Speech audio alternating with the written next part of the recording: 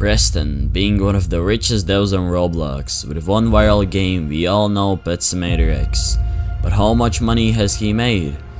Pet Simulator X, being his biggest viral hit, having over 8 billion visits, has made... well, we don't know yet, let's figure it out. He made a badge named Welcome. You get it if you join Pet Simulator X for the first time. Only around 2 billion people actually play the game. Let's assume that the average Pet Sim X player spends about 800 Robux.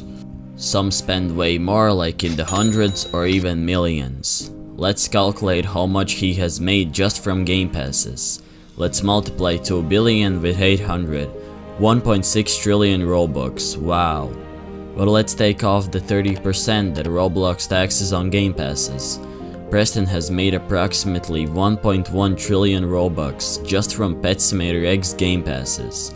We don't even know how much he gets from premium payouts on Roblox. Your game gets premium payouts if a premium player joins your game and plays it. Let's convert the 1.1 trillion Robux into money using Roblox dev exchange rates.